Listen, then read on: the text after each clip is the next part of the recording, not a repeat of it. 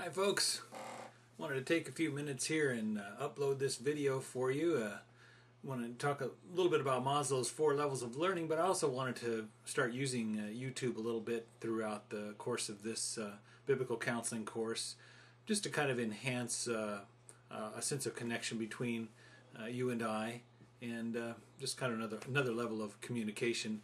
But I like this illustration I have. It's kind of fun to communicate Maslow's 4 levels of learning, which are, as the PowerPoint says, the first level is unconsciously incompetent, the second level is consciously incompetent, the third level is consciously competent, and the fourth level is unconsciously competent. Now, it's kind of a tongue twister. I've said it a lot, so I can do it pretty readily without making too many mistakes. But this illustration that maybe some of you can relate to is a good way to flesh out the idea behind these 4 levels of learning. And afterwards I'll make a little bit of an application to biblical counseling and helping people overcome sinful behaviors in their life. But my first car was a 1960 Volkswagen, and of course it was a stick shift, and as you could see the photo there, that's not me and that's not my bug, but the car was very similar to that. I dressed a little differently, of course, so you might be able to appreciate that. Those of you who had a stick shift when you started out and trying to figure out how to use a clutch. But before I got the car, I was so excited. I actually envisioned myself driving around town, giving my friends rides, and just having a real sense of freedom back when, that only a 16-year-old can really appreciate. But the day arrived when I got my 1960 Volkswagen. Of course, it was a little later than that. And very excited, got into the car and attempted to pull out of the driveway, and lo and behold, it lurched and died. Trying to figure out how to use a clutch and a stick shift and the gas all at the same time was very difficult. But what I did there, in terms of Maslow's 4 levels, I was at the first stage when I saw myself driving around town. I was unconsciously incompetent. I was unaware that I was unable to drive.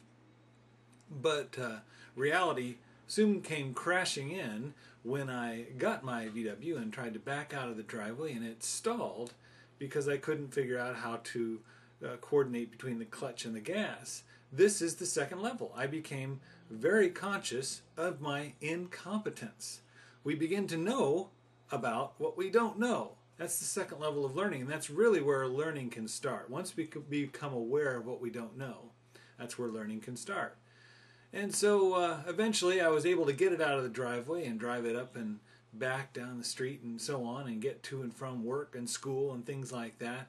But it wasn't, it took a while to figure out how to do it. In fact, every time I would stop and I was on an incline, I was always full of anxiety, because trying to start on an incline with from a clutch and taking your foot off the gas and starting to roll backwards and wondering who's behind you and if you're going to be able to go without stalling it out, that's just a lot of anxiety. But nonetheless, I was at the 3rd level of Maslow's levels of learning. I was becoming conscious of my competence. So I was aware of my level of competency. Clint Eastwood has a famous saying, a man's got to know his limitations. Well, I really knew my limitations when it came to driving a stick shift. But it wasn't long before I was able to drive around town and drink a big gulp and eat a burrito and carry on conversations with my friends, and not really even thinking about working the clutch and the stick and the gas all at the same time, and really became very competent and hit his 4th level. I was unconsciously competent. I was not even having to think about what I was doing. So there you are. There's the 4 levels of learning. And to make an application to counseling, it would be our objective to help counselees as they work through challenges in their lives and areas where they are prone to react badly and fall into sin. We want to look at these 4 levels, because a lot of times you'll suggest a way to put something off and then put a new behavior on. And when the counselee goes to do it, it's really awkward, and they have to think about it, and it doesn't work right, or it just isn't smooth, and things like that. It's this, they're in between the first and the second level of competencies and learning.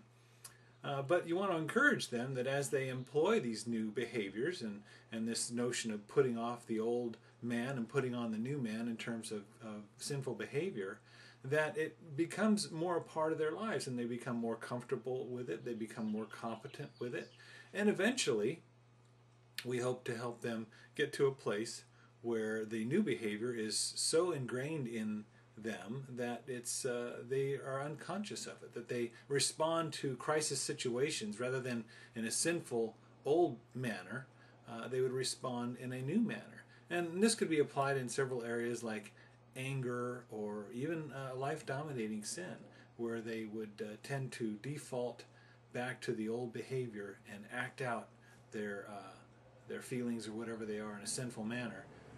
But when they deliberately and intentionally plan to react in a certain way, and they stay on it, even in spite of failures, that eventually it becomes second nature, and they begin to experience what I would like to call walking in the Spirit as opposed to in the flesh. The Spirit is able to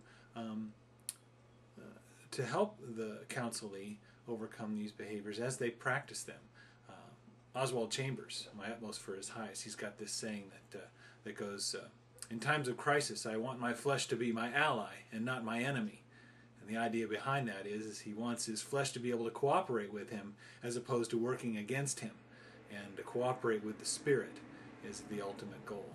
So anyway, I hope you enjoyed this little illustration of Maslow's 4 levels of learning and picturing me driving around in my 1960 Volkswagen in Riverside, California.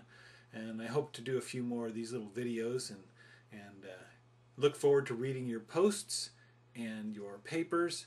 And if you have any questions, please be sure to post in the Q&A forum there where others can see it and benefit from the interaction between you and I. So we'll see you soon. God bless.